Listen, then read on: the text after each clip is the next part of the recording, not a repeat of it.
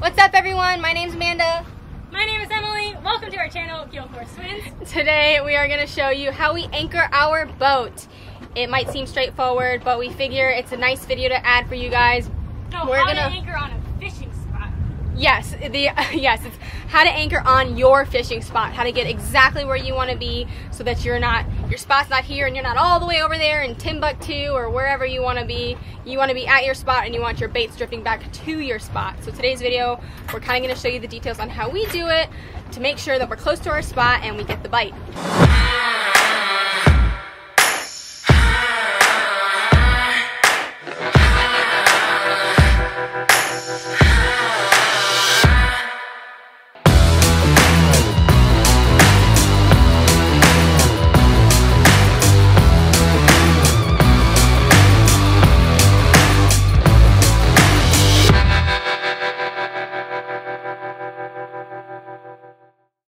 We'll start with showing you our anchor. This is our anchor setup. We keep our anchor in a basket. This is our grapple anchor. As you can see, this anchor has 15 feet of chain, and our anchor is set up to be a trip anchor. If you want to see the details on how to do a trip anchor, how to rig that, we have already done that video. It's actually on our how to pull an anchor video, so that we can link that for you guys in the description box. But this is our anchor. If you want to see the details on our anchor, go ahead and watch that video. Today's video is going to be about anchoring in general. For the sake of this video, we're just going to create a fishing spot for you, so check the screen out. Okay, I'm just going to say that this is my fishing spot. I'm going to hit mark. I'm going to call it fish. How about that? We probably already have a spot called that. Nope, we don't. Wow, we don't. Okay, so fish is my fishing spot. There we go. Now, we are sitting in neutral. The important part is to get on your fishing spot before you anchor. So we're currently sitting on our fishing spot. I put the boat in neutral. Now is a perfect time to throw your chum over. Put your chum ring over the side, put your chum in the chum ring, and as you're drifting, you're letting chum out and you're telling the fish where you are. Even sometimes the fish will start to come to you even before you're anchored, and that's great. This gives them time to start eating and get familiar with where the food source is. Maybe rig a rod or something. Give it a solid 5, 6, up to 10 minutes while you find your drift. Exactly. So what we're gonna do is we had our fishing spot marked and we said, okay, I'm gonna drive to my fishing spot and I'm gonna stop on the spot. You're gonna stop on the spot, and that's where you wanna start catching your drift. You don't wanna start catching your drift way off the spot, things get complicated. Go to your spot, stop on the spot, start catching your drift. 5 minutes, 10 minutes, rig a rod, put your chum out, do something, and we're just gonna wait. And as you can look at our screen right now, clearly this line right there, that little like divot is where we stopped, and that's our drift. So we're catching a nice steady drift, and we're just gonna do this for another minute or so. As we catch our drift, we can start focusing on getting our anchor set up, making sure it's ready. Our anchor is already set up and ready to go, but you just want to have a solid drift before you get started. Another good thing you could do while you're catching your drift is get your anchor ready. So we're going to start by taking it out of the basket. You don't want to just throw it from the basket because it could be all knotted in there. So we're going to take it out. I'm going to take out probably around 100 feet of line because I have it marked off for me at 100 feet. And this is a great trick right here, it's out there. We mark our anchor line every 50 feet, so that's 50 feet with electrical tape. That's a great trick to know how much line you have out. It takes the guesswork out of it. You know when you're pulling it in how much is left. You know when you're letting out how much you've let out. Almost there. And there's our 100-foot mark. 2 black lines, just like that. So we know that our anchor rope is laid out nice and pretty, and we're not going to be in knots and twisted up. And now that we've done all that, let's go check and see what happened with our drift. You can see that this is our fishing spot, and our drift has been on an angle this way, in this direction. And so what we want to do is we want to pull, we're going to turn our boat around. We're going to drive all the way up our line and then past our fishing spot in the same exact angle and direction as our line. The idea is we'll turn the boat around, we're going to drive to our spot. Oh look, there's our spot. Then we're going to keep going past our spot and we'll throw the anchor somewhere around here. Once we throw the anchor, the idea is that the current and the drift is going to take us back right here and stop us exactly on our spot. So you either want to be stopped on your spot or in front of your spot. You really don't want to be stopped behind your fishing spot because you know the current's going to be taking your baits this way. So let's say you're anchored here and the current's going to take your bait perfectly to your spot. You just don't want to be stopped back here and you're way past your spot. You want to be in front of it or on it. You never know, maybe you do stop here and you find a new fishing spot or the fishing's good, but if you really, really want to be right on your spot, stop in front of it so that your baits and your chum slick goes right back to your fish. I'm gonna click back on my fishing spot. There we go. I can see you missing it. But go to. It's really hard to do from behind the screen. So that's the direction. You do, if for some reason you were out here, ignore the purple line, look at the black line right here. That was your drift, that's what we're focusing on. But we can go ahead and look and see. We are 627 feet away from our spot.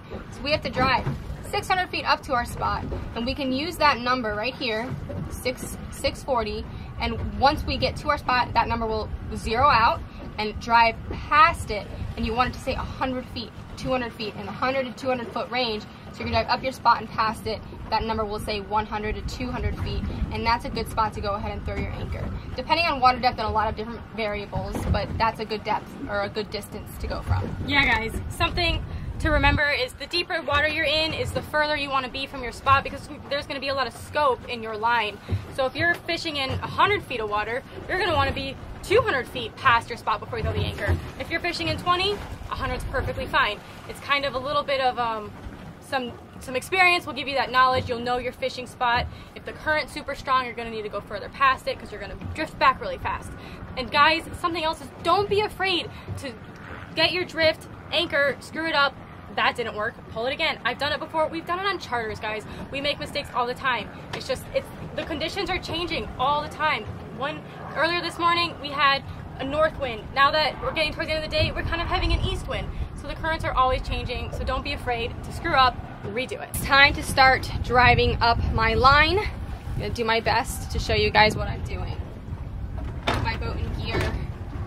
I'm gonna drive up that black line, making our turn, and you're gonna watch this number right here on the top of the screen get lower as I get closer to our spot. I'm driving up to my fishing spot. This number right here is going to get smaller. 658, 640, 630. And as I get to my spot, that number is going to shrink. And once I get all the way to my spot, it's gonna zero out. And once it hits zero, I wanna go 100 to 200 feet past it. Today we're anchoring at 18 feet of water. I could probably get away with going 50, 75 feet past it. For the sake of the video, I'm gonna go 100 feet past it, and I'm gonna tell Emily to throw it when I'm ready. Look at that top number, dropping down to 50, 40, 30, 16, 12. We just hit it. Now we're gonna start going, now the number's gonna go up. 30, 40, 50. So I'm going past my spot. That number's now at 70, 80. Take the boat out of gear. I'm gonna stop the boat, tell Emily to go ahead and grab the anchor. Okay, I'm telling Emily, grab the anchor. Stopping the boat, slowing it down. I'm putting the boat in reverse just to slow it down. You can go ahead and toss the anchor. Just like that. That whole process, once we passed our spot, I took the boat out of gear, I stopped the boat. We ended up 150 feet past our spot. But because I made sure that I followed my current line and my drift going in the opposite direction of my spot, I knew that we were going to be okay. So Emily's up at the bow now with the anchor line. She is going to sit up there until I tell her when to tie it off. My number right here is shrinking, 127, 126, 123. There's not a lot of current today. But as you can see, this was my drift line. I tried my best to match it. That was the line that I went up past my spot, and you can see I'm drifting right back towards it, just like that. So this was my original drift that I caught, and that was my line that I drove up past it, and you want these two lines to match as best as you can.